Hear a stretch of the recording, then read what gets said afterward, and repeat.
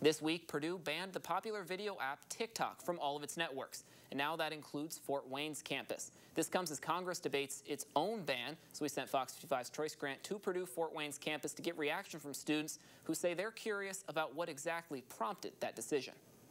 First-year student Gareth Noble stopped watching TikTok months ago, but he said it had nothing to do with the university's decision of banning the app on its network. I think TikTok has a lot to do with affecting a person's mental health, and it was affecting mine, which is why I deleted the app. He was shocked about the university's decision, but thinks it was smart in regards to mental health. From that sense, I think this is a good step, but if it has sort of political charge in it, I'm not too knowledgeable about that, but in that sense, I don't know if it would be a great thing. Purdue released a statement earlier this week citing security risk, but students were still left confused about the reason behind the ban. Freshman Jack Storrs thinks the university should proceed with caution. The way things are going right now, I would wait until official things are said and put out in writing, because with all this talk about banning TikTok, it's all talk right now and talk's cheap.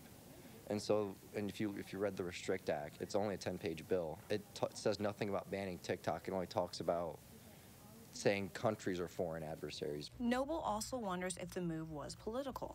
For the campus itself, if it has to do with politics, it would probably be because people are spreading maybe misinformation. I don't think it has anything to do with people not paying attention in class because of TikTok, but just something political. In Fort Wayne, I am Troy Grant, Fox 55 News.